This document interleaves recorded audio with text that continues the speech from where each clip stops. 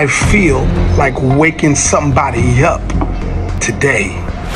It's time to wake up out of the matrix. It's time to see things for what they really are. Can you believe that a special government committee is meeting today, July 26th, just in a few hours, talking about UAPs and UFOs and alien disclosure, revealing, are we really alone?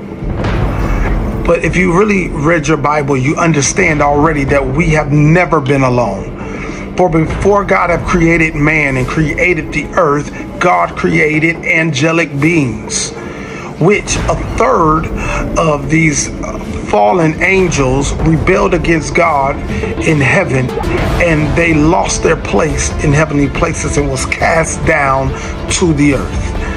Understand this, that all of this is a deception. Why now, after all of this time, the government is now revealing and disclosing information to the most famous question, are we alone? Why now?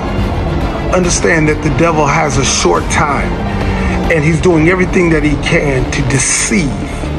Understand this is a time and an age of deception. What you think you know, you really don't know. It's time to wake up.